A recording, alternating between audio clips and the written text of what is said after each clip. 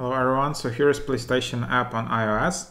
So to add friends, just go to the search in the bottom right, and then you can search for players.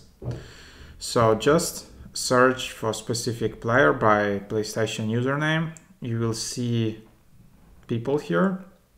Tap on their profile and then just tap add. And there you have it. You can decide if you want to share your real name and picture, or you may send friend request without doing that, and then you will see that friend request was sent.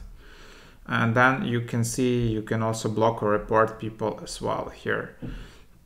So that's it, and you will see on the profile the person that trophy progress, friends, and games are private, so you won't be able to see that.